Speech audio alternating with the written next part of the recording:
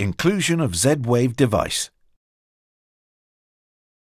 From the dashboard, swipe left to get to the Areas and Rooms overview.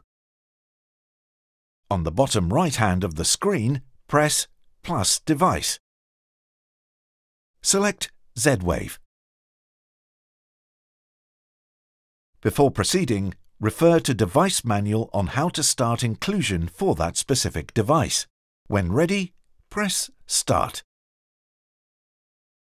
The Smart Hub will now be looking for a device in inclusion mode. Start inclusion on the device you want to include. You may notice that some devices will react during inclusion to identify that the process has been started. Once the device has been found, the Smart Hub will interview the device to discover its functionality. Wait for this process to complete.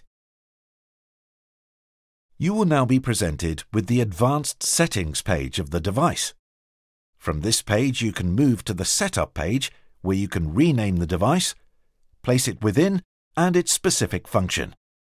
Once done, press Save. The device is now included and ready to use.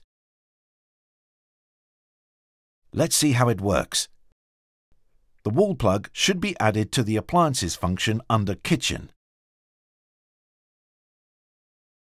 Toggle the button to see if the device turns on and off.